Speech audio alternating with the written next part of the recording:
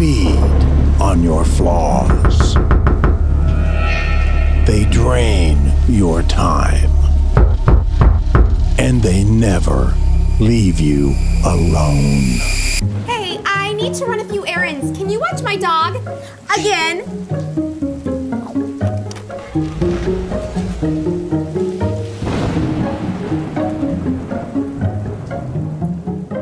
All right. Hey, welcome to Discovery Church. So glad that you guys are here today for the final installment of our Relational Vampire series. We've been in this for 4 weeks. How many of you got some vampires living around you? Anyone got some vampires living around you?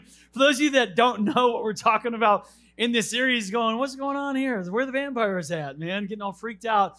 Look, a vampire, like in the movies, they suck the blood out of you, but a relational vampire is someone who sucks the life out of you. Like they suck the joy and the life. They kind of take from your life. And so what we're studying and learning is how do we live with? How do we love these people that God has called us to love? These people that take life from us, they draw out of us instead of add to our life. How do we love them yet still have healthy boundaries? How do we deal with these different personalities of people that fall into a relational vampire category? So in week 1, we talked about the controlling person. How do we love and build boundaries with the controlling person? Or the critical person was week 2. How do we deal with that? And then last week, Pastor Todd preached a phenomenal message on needy people. How do we love the needy but not let them take advantage of us or assume all of that upon ourselves? Today is, I think, another relational vampire that every one of us has to learn how to engage with. And what's our role here? This vampire is the hypocritical person. The hypocrite. How many know any hypocrites? Anyone know any hypocrites here? Anyone? Yeah, show of hands. Yeah. How many of you brought them with you? Anyone bring them with you? No, I'm just kidding. Don't raise your hand.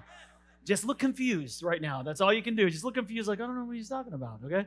That's better. So what do we do, though? Because the number one complaint of the church is what? Is the church is full of hypocrites. That's the number one indictment against the church is that, the church is just a bunch of hypocrites. Well, yeah, right. I think that rightly so. Look, we've a lot of Christians have and churches have rightly given that title or that projection at least to a lot of people who are looking on the outside, looking in, saying that's just a bunch of hypocrites there. But the word hypocrite, it actually existed long before the church. There was hypocrisy existed before there were Christians, although some do it really well, and we're going to learn how to love them and what's our response to that. But the word hypocrite itself actually has its origin, check this out, has its origin in Greek theater. In the Greek theater, the hypocrite was actually an actor. It was the actor, a specific actor. It was the actor that wore the mask.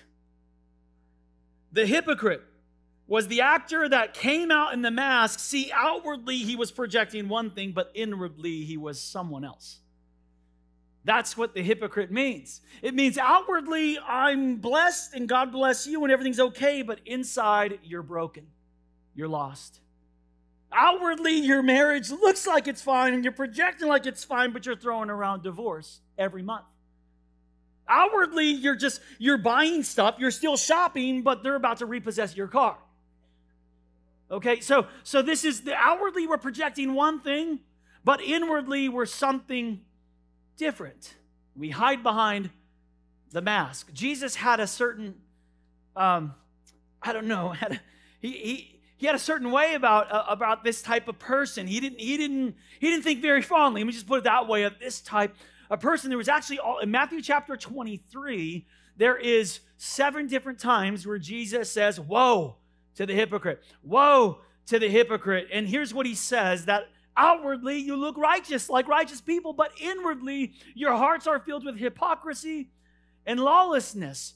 Like this is engraved in humanity. Hypocrisy is. For anyone here, it's just like maybe thinking that this is not your area or particular area of sin. This is engraved in humanity, you guys. This projecting one thing, but inwardly it's something different. Maybe even as a young kid it started because your dad or someone told you, don't you cry. Don't you cry. Men don't cry. And so inwardly you're broken and you want to shout, but you project an image of strength and control. Fake it till you make it. Fake it, just act like it. And I'm telling you, it's a hypocrisy. It's outwardly I'm one thing, but inwardly I'm something else. Look at Galatians chapter 6 says. It says, if anyone thinks they are something when they're not, they deceive themselves. See, the hypocrite does not just want to deceive you. The hypocrite's attempting to deceive themselves. See, because if I can just wear this mask good enough, if I can just wear this good enough, maybe if I can wear it long enough, this can become the me that I live. This can be, maybe I can just fake it my entire life and not have to deal with this. And this is such a how do we deal with this? Because God cannot heal what you don't reveal.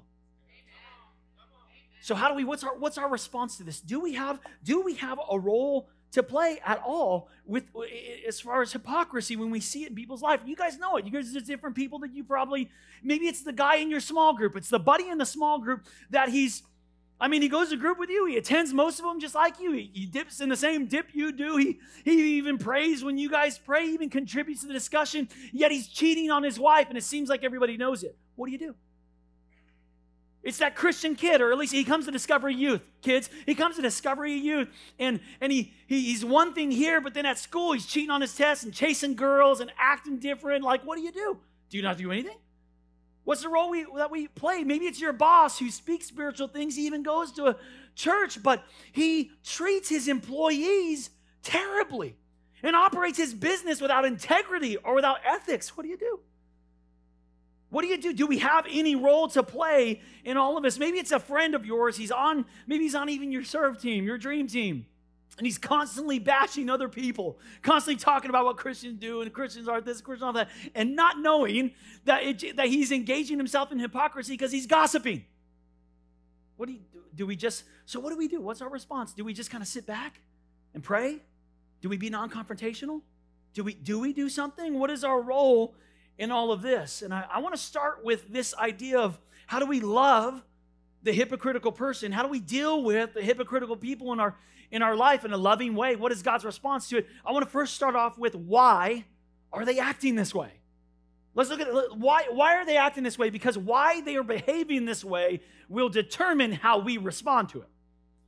Okay? That's really important, you guys. Listen, let me say it again.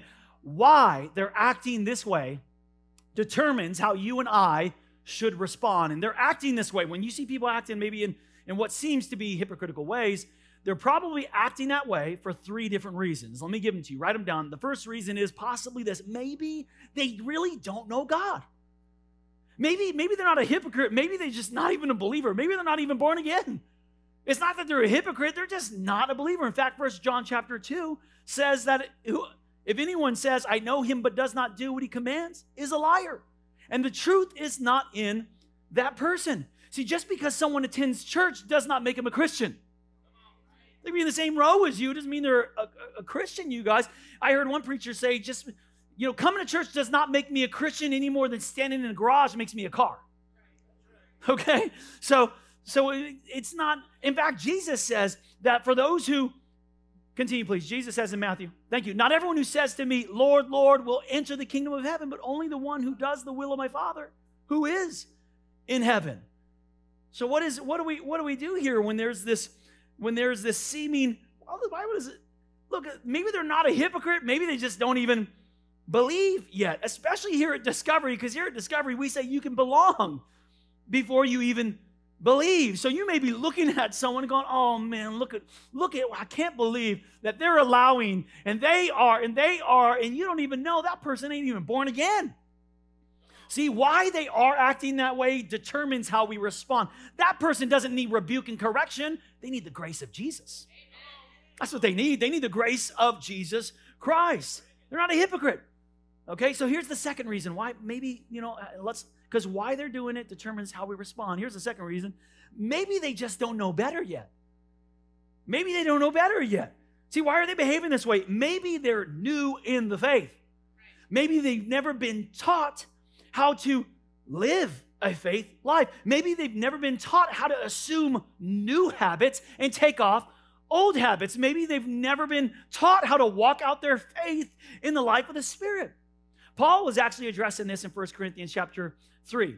Amongst a lot of complicated issues, this was one of the issues he was addressing. He said, I could not address you as people who live by the Spirit, but as people, check this out, who are still worldly. Mere, look what he calls them though, infants in what? In Christ. He goes, look, you're forgiven. You've been forgiven by Jesus, man. You're set free. You've accepted the grace and the forgiveness. But I wish I could talk to you about the deeper truths, about some more mysteries, about the kingdom of God and the life in the Spirit. But man, you're not ready for that yet. You're not ready for it yet. See, these people don't need rebuke or correction. This category of people don't need correcting, they need instructing. See, this isn't the hypocrite. This is someone who's an infant in Christ. How you treat the baby is different than you treat the toddler and the 10-year-old, isn't it? So they're not a hypocrite. They're just new in the faith. They're an infant in Christ. This was me when I was 13 and accepted Jesus Christ. I had an authentic encounter with Jesus. I accepted him as my Lord and Savior, was even baptized, but check it out, I never got connected to a church. Never got connected to a group or a community of believers. Never was under any type of discipleship or equipping. I just experienced it, got baptized even, and just went. So I actually was in high school that Christian who was at the party holding a beer and a joint. And then someone would use the Lord's name in vain, and that's when I become Christian. Hey, now. Don't you be, using the Lord's name in vain around me. The only time I would pray was, Lord, help me not get a DUI tonight, okay? I'm being honest. I don't know if that makes you feel better or not, that I'm your pastor now, okay? But I'm just being honest with you guys. Okay, so look, was I a hypocrite? Did I need correcting? What I needed was instructing is what I needed. See, the word of God that brings instruction would bring the correction I needed to my heart. And eventually, the word of God I would get under discipleship eventually and understand the word, and that instruction of God's word would change my heart and cause transformation. See, maybe they're not a hypocrite. Maybe they're just new in their faith. Maybe they're just a baby in Christ. They don't need your judgment. They don't need your correction. They need you to come alongside and give the instruction of the word of God. The author of Hebrews actually goes on, talks about these infants as well, but from a different angle. He says, we have much to say about this. Again, man, I want to tell you more, but you ain't ready yet, guys, because this is hard to make clear to you because look at this, you no longer try. He says, man, I wish I could tell you more. I wish I could take you further into the things of God. But somewhere along the way, Christian, you stopped trying. You stopped growing. Somewhere along the way, Christian, you just said, this far is far enough. This is good enough. I can't be like that or like that. I'm never going to be like that. So right here is about as far in my faith and my walk of Christ. At least I'm not like them, and I'm not like them, and here is fine. You no longer try. And Paul says, man, I wish I could teach you more. Man, I wish, but you no longer try to understand. In fact, though, by this time, you ought to be teachers. It's not for lack of hearing the word or being in church or being around it or having access to it, just we no longer try. You need someone to teach you the elementary truths of God's word all over again. He says, man, you're like that grown man living in the basement. You should be out having your own job and home and family now, but you in diapers, grown man with a mustache, dude. Anyone who lives on milk being still, there's that word again, an infant. You're in Christ, but you're not ready. You're not ready. You're not acquainted with the teachings about righteousness, the right things of God. And here's why you want to continue to try and grow. Because solid food, that's for the mature, who by constant use have trained themselves, look at this, to distinguish good from evil. See, that infant, when we said this far is enough, and we stop trying to try, and we stay as an infant in Christ, that's the reason why your relationships keep getting broken and messed up, and things ain't working out, this ain't working out. Why? Why do you keep getting tripped up? Because you don't know how to distinguish good from evil. We're still sucking on milk. When God says, I got some, and even then, Paul is like, that's not the hypocrite, man. You're still, okay, good job. Good job. Here's some milk. They're not, okay, so that's not the hypocrite. This third category is where we need to focus on. This here is the definition of hypocrisy. They know better, but they still disobey God. This is the hypocrite, and this is what we need to discuss today. They know better, but they still disobey God. Peter addressed it this way in 1 Peter chapter 2. Are you guys with me? Are you guys with me today? Okay, amen. Not hurting you too bad, all right? I love you, church. I love you. Okay, for you are free, yet you are God's slaves. So don't use your freedom as an excuse to do evil. So where we say, you know what? Peter's saying, don't use the grace of God to cover up you doing what you want to do with your life. Oh, well, I'm forgiven anyway, and then God's not going to judge me. Don't you judge me. And it's easy to slip into the spirit of hypocrisy. And it starts really like, hey, nobody's perfect. Hey, it's nobody's business anyway. Nobody's perfect, and it ain't nobody's business anyway. I mean, I'm forgiven. God's going to forgive me anyway. Jude chapter 1 says like this: for certain individuals, they pervert, literally twist, distort the grace. God has grace. This is unmerited, undeserved favor. Gosh, He has so much grace for us, you guys. But there are some, He says, that kind of twist it. They pervert it, pervert the grace of our God into a license of immorality and deny Jesus Christ, our only sovereign and Lord. God's grace covers it. I'm covered by God's grace, though, so they'll rationalize their behavior. They justify their decisions. Maybe someone who says, you know what, maybe someone's addicted to pornography and they try to justify, well, it's okay. I'm not hurting anybody. I'm not hurting anybody. And if my wife were to just satisfy me like she's supposed to, or if I were satisfied in my relationship, or you know what, I'm not married and I want to burn with lust, so this is okay. And this is okay. And we rationalize our behavior. Maybe it's the person who says, you know what, I'm not materialistic. I just like nice things. Just like nice things. But you're not living this the way that God says, I want to bless you so that you can be a blessing. And you're not generous, you're not giving, you just like nice things. And it's a cover-up for materialism. I'm not material. I just like, I don't have a problem with whatever. Anger, criticism. No one's perfect anyway. Who are you to judge me? Who are you to judge me? Peter says, don't do it. Don't use your freedom as a license to live any way you want to live. So what does Jesus want us to do in these situations with this third category of people? What would God, now I know, I'm not asking what you want to do. I'm not asking what you would prefer to do. That's not what we're studying today. What we're studying is, what does God call us as followers and slaves of Jesus Christ?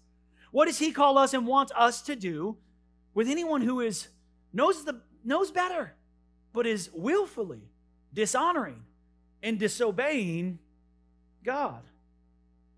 This is so important, you guys, that we get this right. It is extremely important, because if we get this wrong, we can push people further away from God, right?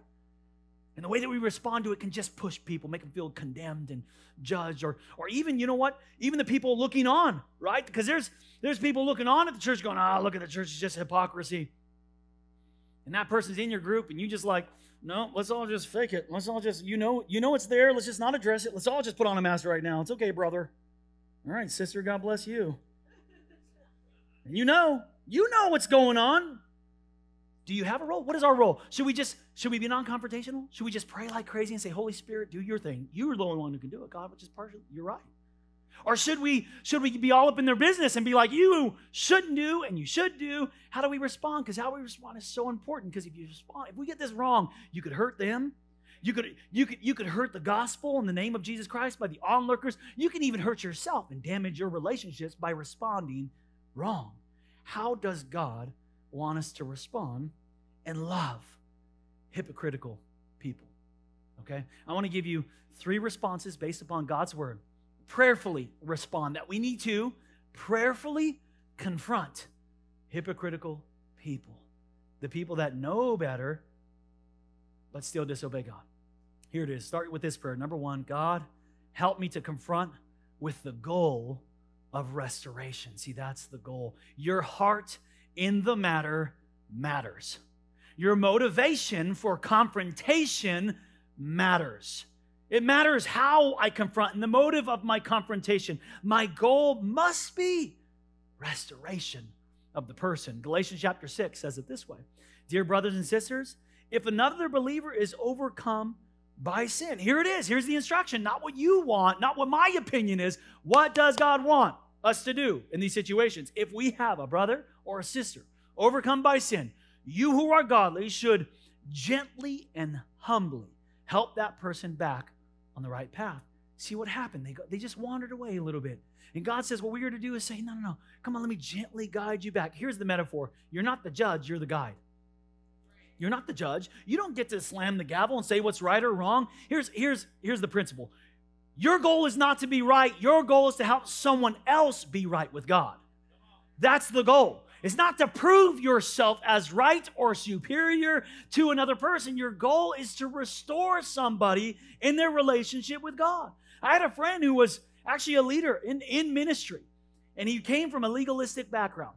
And because of that, it caused him to live out his freedom in ways that he wasn't allowed to before in ministry and as a leader. But he would talk with vulgarity and jokes and watch certain things and gave license to certain things. And he would even be, there were other people who tried to correct him in a very condemning way, and he just defensively rejected it.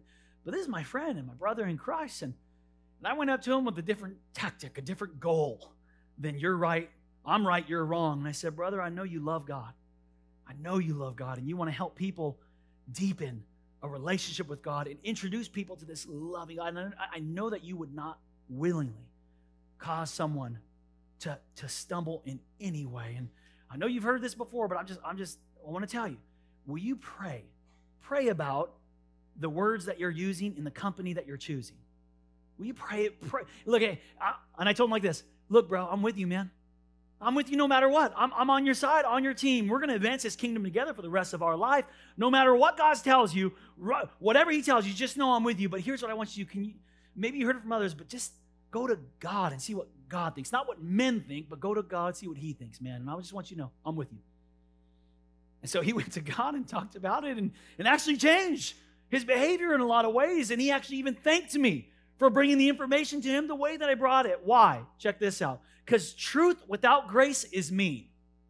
You're all truth. Blah, blah, blah. Now you got no grace. That's mean, man. But grace without truth is meaningless. But truth and grace together is medicine. You think about how Jesus loved people, right? How did Jesus love people? He came full of grace and truth. That's the way Jesus, he was full of grace and truth. Think about the woman who was caught in adultery, who was brought before Jesus. What if Jesus, in that story, actually just was all grace, no truth? What if he was like, don't worry about it. Just don't get caught next time, girl. Get out of here. Go do your business. That'd have been bad, right? What if Jesus was all truth and no grace? You dirty, rotten sinner. You should get stoned. You better repent in front of all these people right now and change, you dirty. That'd have been bad, right? No, he didn't do that. What the Bible says Jesus did. He knelt down when they brought her before. They brought her before Jesus. What do you say we should do? They're all ready to stone this woman, all these men. He kneels down and he starts to write in the sand. We don't know what he wrote, but a lot of scholars believe that he was writing the sins of the men who were trying to stone her, because one by one, these men leave. One by one, until it's just Jesus and the woman sitting there. And she looks up and he says, woman, where are those who accuse you? And she says, they're not here. And in grace, he says, neither do I condemn you. And then in truth, he says, now get up, go, and be free. Go and sin no more. Full of grace and truth. God help me confront. God help me to confront with the goal of restoration, humbly and gently, as Galatians says. And then the rest of Galatians, that verse 1 says like this. Hey, confront humbly and gently to try to get them back on that right path. And be careful, though, he says. Be careful not to fall into the same temptation yourself. So here's the second prayer. God, help me to confront carefully. Help me to confront carefully. You want to be very, very, very careful, because the moment that you put yourself in the corrective standpoint, that you are now correcting somebody else, you are susceptible and vulnerable to pride. And what does the Bible say about pride? Pride comes before the what? Pride comes before the fall. So we need to be careful that anytime that we're bringing correction, that we don't get to this self-righteous superiority, because the Bible says that that's why I think Paul said this in 1 Corinthians chapter 10. He said, so if you think you're standing firm, be careful that you don't fall. So it's at that moment where you want to bring correction, you need to be careful, because at that moment you are the most susceptible and vulnerable to the enemy whispering in your ear, you would never do that. Oh, look how ungodly they are.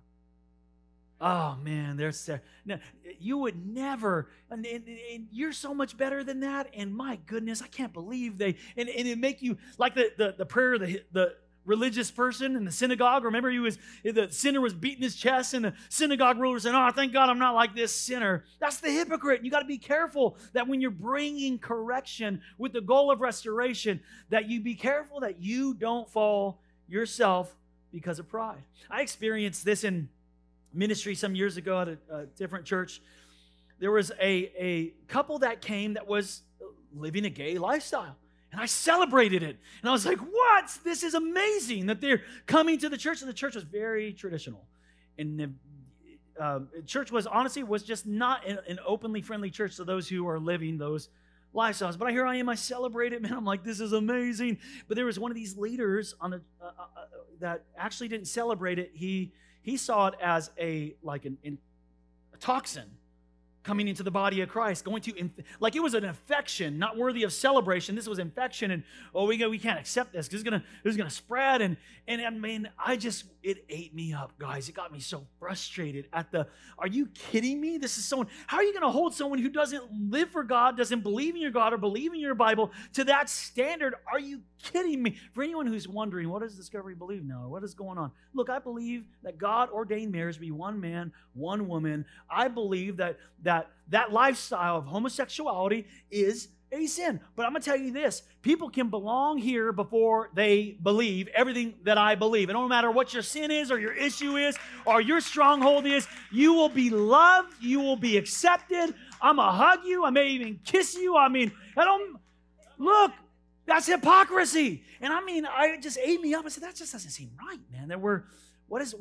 But anyway, they eventually left. They eventually left because they did not feel welcome or accepted there at all. And the crazy thing is just several years later, this leader who was saying, oh, sexual sin and homosexual sin especially, got to be careful.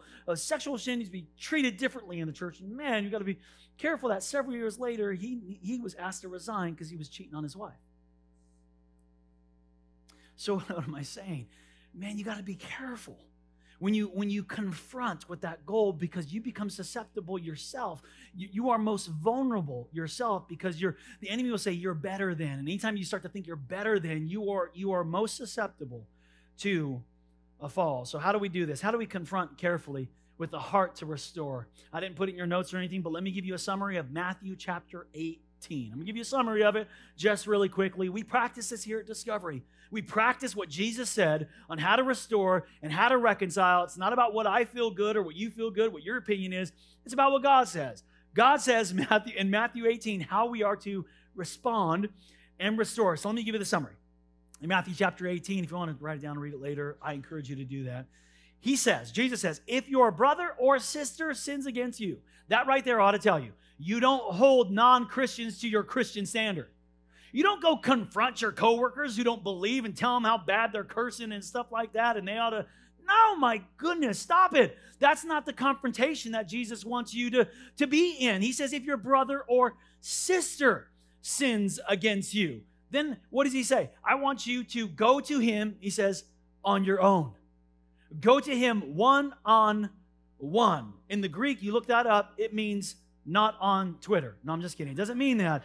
But that's the most embarrassing, dumbest thing you can do, to try to air out your issues and your gripes and your complaints and the sins of other people on social media or other people, instead of going directly to your brother or your sister, seeking to understand. And by the way, because he says, if someone sins against you, go to them one-on-one, that implies a relationship.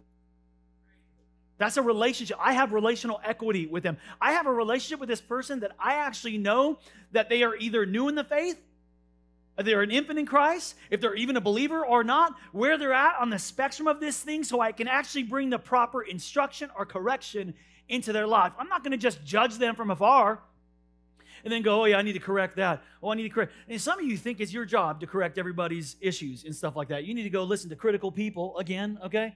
That's not what I'm talking about here in this issue of confrontation. It's a relationship that I have. It's a brother or sister that has sin in their life or even has offended me. I'm going to go to them one-on-one. And then he says this. Jesus says, if he listens, you've won them over. Praise God, you've won them over. But then he says, if he doesn't listen, I want you to take another person. See, he said, another person, you go with another. One other person that's a respected person. It's someone who has relational equity in that person's life. It's someone who knows God and living for God. Here you go. Bring another person. The goal is restoration.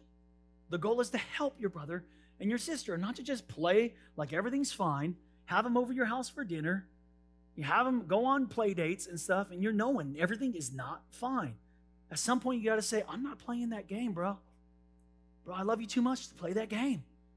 And if they don't listen to you even then, in Matthew 18, this is Jesus. This is Jesus, okay? This is the model of reconciliation according to Jesus, not according to me. This isn't my model. Jesus says, if they still don't listen, take it to the church. And I'm not talking about at the altar or anything like that. What that means is you get a leader involved now. It could be the small group leader. It could be the pastor that you serve with or under, the director or someone. You get a leader involved. And the goal, again, the goal is restoration. It's not correction. And some of you are thinking like, man, this is tough. Well, Jesus goes on to say, if they still don't listen, you got to reorganize that relationship, redefine it. He says if they still don't listen, actually treat them like a tax collector. And some of you think, man, that is really harsh. I promise you, this isn't harsh. This is love in action. It's not pretending like everything is okay. Oh, just going to pretend and let them destroy their life and be beguiled by Satan and destroy their kids and their marriage and let's just not mess with it. That's not love. That is not love, guys. And neither is this, oh, did you know what so-and-so did? That's not love either. It's love is this goal, this gentle, humble, my sister, I love you and I see what's going on and you know better and God has so much better. It's gently and humbly leading them to a better path, a better freedom, a better life in Christ. That is love. And that's what God has called us to do. You can clap and give God praise if you want to. So what do? We got to get this right, church. We have to get this right. Can't just play games, man. You know, maybe they're not even a believer. Okay, maybe they're not. Maybe they are, but they're new in the faith. But maybe they know better, and they're just willingly disobeying God. What do? We humbly and gently, with grace and truth, restore that person, guide that person. We don't save anybody. Jesus saves. Okay. Only the Holy Spirit can draw people to Him, but God can, as I humbly and gently, I can be a help to guide them. And then number 3, here's the important last step. We got to recognize when I'm the hypocrite. You thought you were getting off easy today, huh? You said, oh, aren't we talking about everybody else? No, hold on. We got to recognize when we ourselves become the hypocrite. See, Jesus called the hypocrites, He said, you blind fools. But you know why? Because it's so easy to see when other people are being hypocrites. But it's so hard to look in the mirror and see it within ourselves when we are engaging in hypocrisy. And I think that all of it, like what Aristotle said, Aristotle was quoted with saying this here. He says, it's better to be known as a sinner than known as a hypocrite. And I think a lot of us feel that, who are in Christ, those that know Christ, you know, a lot of you feel like, I don't want to be known as a hypocrite, so I'm going to put up some guardrails. So I want to define this a little bit more for you today. What does it mean to be a hypocrite? Because in Matthew chapter 6, Jesus went on and said, look, this is what hypocrites do. Don't be like that. He said, be careful not to practice your righteousness in front of others to be seen that by them. And he says, when you give to the needy, don't announce it with trumpets as the hypocrites do in the synagogues and on the streets to be honored by others. And then when you pray, don't be like the hypocrite, for they love to pray standing in the synagogues and on the street corners, talking all fancy to be seen by others. He says, you know what? I tell you the truth. They have received their reward in full. Nothing else is coming to them. Nothing else is coming to them. See, when you read that, and I think a lot of you who are in Christ, you have such a fear of being hypocrisy. What Aristotle said is absolutely true. You'd rather be called a sinner than a hypocrite. So what we do is we don't, because Jesus also said this. Jesus said, let your good deeds shine before all. Let it be like a lamp on a hill, that people would see your good deeds and praise your heavenly Father. Okay, so God does want you to still do good deeds. And some of you are like, oh, I can't let people know the good that I'm doing. I can't take a snapshot of me serving at the Dream Center because then people will think I'm a hypocrite, and I can't pray out loud or anything like that because people will think I'm a hypocrite. No, that's not what hypocrisy is. Look, hypocrisy has to do with your motive and your mask. Look, yes, please continue to serve, continue to do good deeds and give to the needy, but check your motive. Are you doing it so that you can be seen by men as holy or righteous or good or better? Or are you doing it for the right reason, to glorify your God in heaven? What is your motive? What's behind the mask? It's easy. It's easy to slip into a hypocritical spirit. It is. And what I found out is whatever you're the most condemning about is oftentimes where you are susceptible the most. Whatever you're the most condemning is a reflection of where you're most vulnerable. So if you judge an area or a sin or an issue extremely harshly more than others, then it's probably because that issue for you is an issue. So if you're judging people because of the money and the way they use money and the way they're not using money, it's because you probably have an unhealthy view of money. Or if you're judging people for what they're dressed like and what they're looking like, they shouldn't be dressing like that, revealing this and that. Maybe it's because you have a lust issue yourself. See, wherever you're judging the most or critical the most often reveals where you are the most vulnerable. King David learned this in the Old Testament. There was a time in the Old Testament, 2 Samuel explains when the king should have been at war, David was not at war. He was actually up, just strolling on top of his roof. And some of you know this story, but he sees a woman named Bathsheba taking a bath.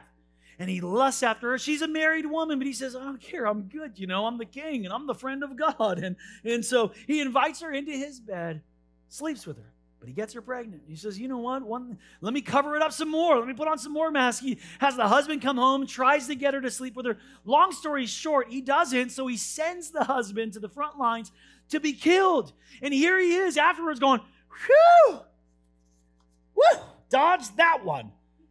Still good, people. I'm still good, until Nathan, the prophet, comes along and says, David, let me tell you a story.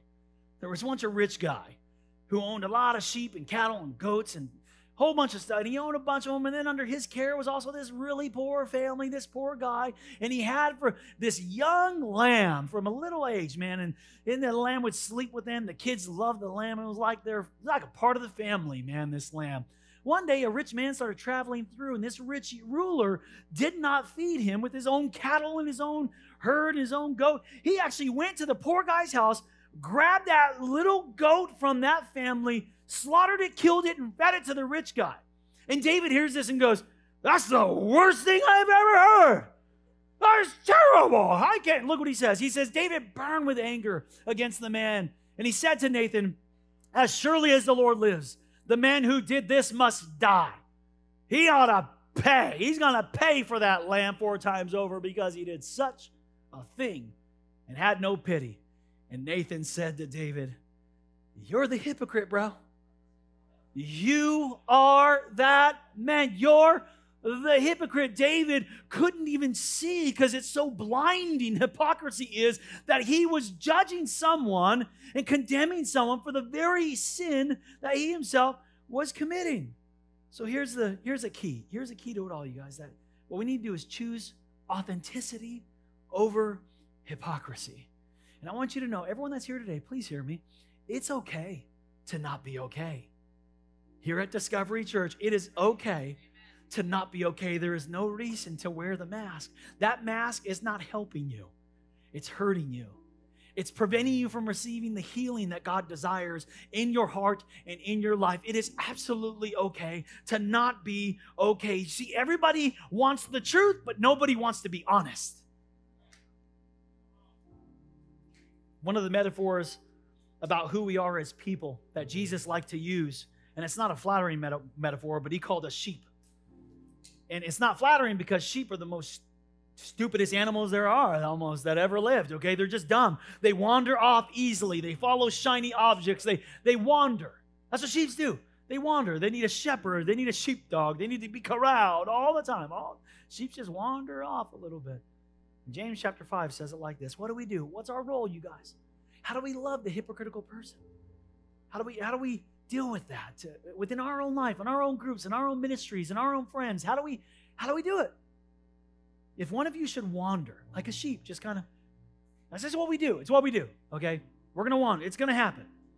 But if you should wander from the truth, and someone should gently, humbly guide and bring that person back, remember this. Whoever turns a sinner from the error of their way will save them from death and cover over a multitude of sins. See, this is what love looks like. I know it's hard. I know for some of you, confrontation is not easy. For some of you, it's too easy. Some of you got too much candor and you need more care, okay? Some of you got a lot of truth and you need more grace. Some of you got a lot of grace and you need more truth. You need both truth and grace to gently and humbly guide the people that are around you and in your life that are wandering. That's how we love them. That's how we love the hypocritical people. Can I pray for you? Let's bow our heads and close our eyes together. God, we just need your help in this area.